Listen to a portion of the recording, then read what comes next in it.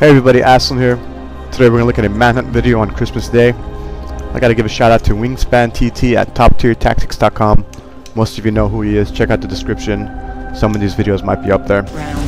We're looking at 4 different videos here. We got 1 kill round, 3 stun rounds, 3 different stun rounds, all of which are extreme variety, which doesn't mean much in this game because it's so easy to get extreme variety in ACR. I'm going to use smoke poison. The reason I did poison so much in this game, other than the fact that you could get stunned 2 hours after you used it on your target, is that your teammates have a very high chance of having teammates who are going to kill your poisons, considering it's so hard to play with your friends in this game. So we're going to start off with a focus poison on the bench. Anytime you see somebody on the bench, it's an excellent time to get a focus, aerial, poison, so forth. I'm going to use the haystack here so I don't get stunned. Anytime you see a blended group up here like this, automatically assume it's the guy in the front middle, just like that. I mean, that's just how people hide, and it's almost a guaranteed kill. Let's talk about some perks here. Kill buffer and overall cooldowns. Almost every mode, stun, kill, they seem to work the best, and I like those. The main strategy I use, I've talked about this before, but if you haven't seen another one of my videos, I try to go for the target that nobody else is going after. It always works best for me because it gives you time to set up your kill. You're not competing with good players on getting kills, and that's what I just like to do. I don't like finishing my targets. It takes too much time. Maybe just once a match to get my extreme variety, but I do revive my teammates because they're your teammates and you gotta help them out. So my radar tells me it's either this guy or the one on the left. Because I'm not sure, I'm gonna stick around because I'm not sure if he knows who the right target is. And as soon as I saw he didn't get a kill there, I'm gonna sneak in. So don't ninja your teammates' kills, but be prepared if they do make a mistake to get in there and help them out or help yourself out. I'm not gonna chase my target here. Most of you guys know I hate chasing. I'm gonna go for the revive, help my teammate out. I'll get my extreme variety. Here's that strategy I was talking about earlier. Fathom Knight's a great player. When I see him going left, I'm going right. I don't want to compete with him on kills. It's a great way to use a group here, especially standing next to somebody that looks like me. And this tree right now is going to tell me that it's this target right here because of the line of sight and my radar. So I'm getting ready to run away, but since he doesn't chase me, I'm not going to put myself in high profile. Up here, that piece of doo-doo over there on the right tells me that there's a tripwire mine. What I do is, in the beginning of the match, I look around whoever gets kills and see what abilities have been used. If I see there's a tripwire used in the beginning of the match, I'm automatically going to assume that there's tripwire throughout the match. Greater variety already 3 minutes into the match. I cannot explain this kill coming up. It's this guy. Don't tell me how I did it. I think it's just instinct. I've just been playing for a while. Over here I want to put myself in a position for aerial. Anytime you can aerial, go for the aerial. Don't stay on the ground. It's this douche who's twisting his head around like the Exorcist. And as for the bench kill that I fail here, I should know better, but anytime there's someone on the bench and there's only one person, assume that it's the other person who's disguised. So wait a few seconds, see if a disguise wears off, and don't kill the wrong target like I just did. Back to this aerial thing I was talking about. There's 2 targets over here. I can run in there and just jump on somebody, but as you'll see, I put myself in such a better position being up here. I'm waiting for my smoke to come back. Here's that front middle strategy again that I was talking about. It's this guy right here. My smoke comes back right now. As soon as it comes back, I go in and drop smoke on the kill, and that gives me the opportunity to get 2 kills. A little glitchy over there, but because of that, because of my, I'm in the aerial position, so I could drop smoke right as soon as I get the kill. It just doesn't get much better. This guy's a noob, and I know he's a noob, and so I'm always putting myself in a position to get a kill when he's around. But he'll get revived by somebody else, which means I'm not going to waste my time reviving him. And I want to use my poison. This is a problem with playing Manhunt with random people. This is my luck. There's no way anybody else knows it's him. But here's that noob I was talking about, running him and killing him for 100 points. Imagine if I poisoned him. That's even worse. So that's really the main problem I think with Manhunt in ACR is not being able to group up with your teammates. And with the reverse meter, you're trying to move slow to get incognito kills, but your teammates have a very different way of moving around and it just screws you up royally.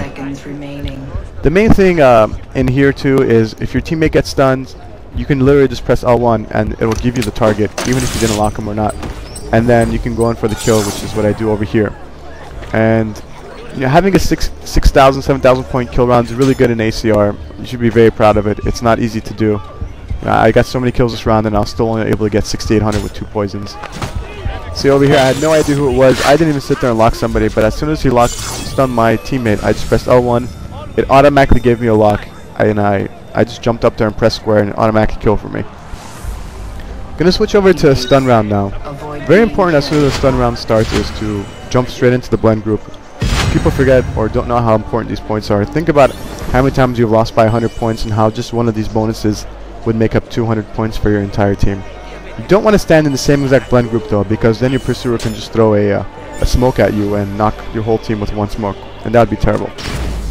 I'm going to bum rush these guys before they get a chance to figure out what's going on. And over here I'm going to run back to my teammates and then run back in. So what I'll do is, as soon as my abilities are down, I'll run to my teammates, wait for them to use their abilities, and then I'll use those abilities to sneak in some more stuns.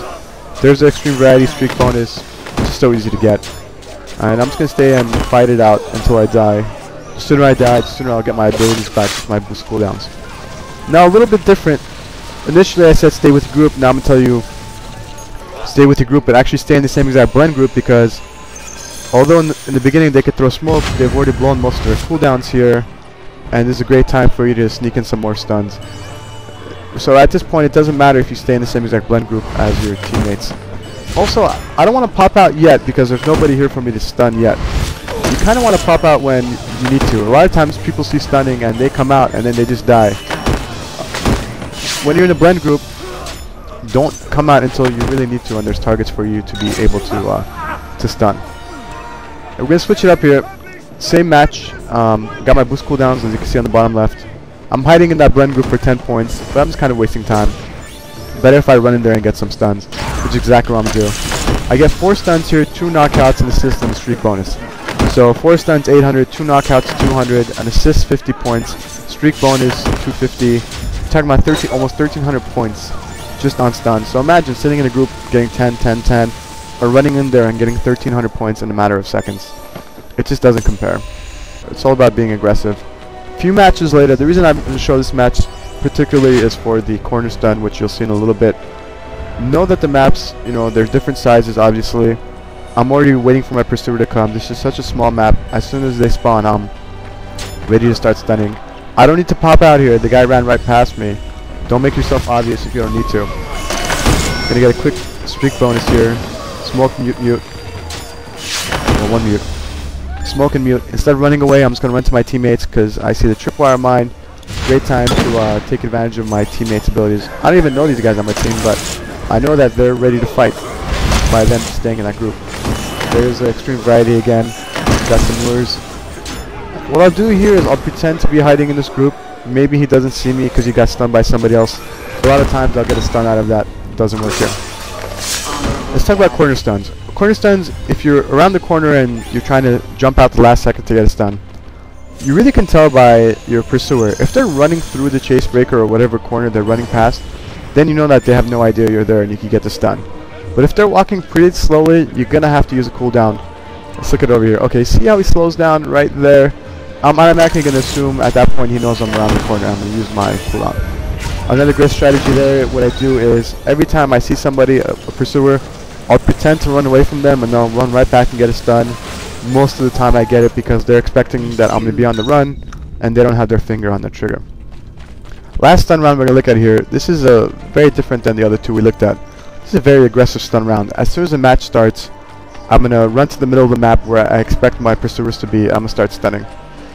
I'm using long lasting smoke, which means when they throw smoke and I throw smoke, I'm automatically going to assume that my smoke has a chance of lasting longer than theirs if they haven't crafted it for long lasting, which means I can pull off an extra stun here. And then we're just going to jump right to the second part of this video. This is 4 minutes later. As you can see, I'm running back to the same exact spot. Our pursuers have not left the middle of the map. We've just been running back and stunning them over and over and over and over again in the same spot. This strategy is very dependent on your teammates. Oh, there's a pretty cool strategy here. I lost my cooldown, so what I did was I did a little bit of circle, run back behind my teammates even though I died, and I see them running in. I'm going to take advantage of the smokes that they drop.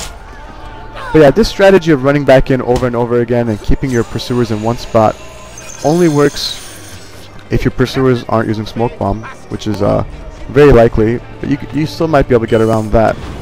But other than the smoke bomb, it only works if your teammates are on board with you.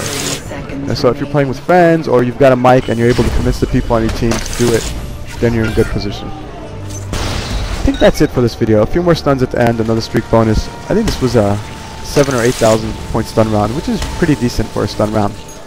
And this is how this is how we do it. Next match against these guys, I wouldn't be able to do the same tactic again. I think they would all be expecting it, and they would all bring smoke, and you're just asking for it. Thanks for watching. Don't forget to check out toptiertactics.com, Wingspan TT, and also don't forget to subscribe to the Mighty Astlan.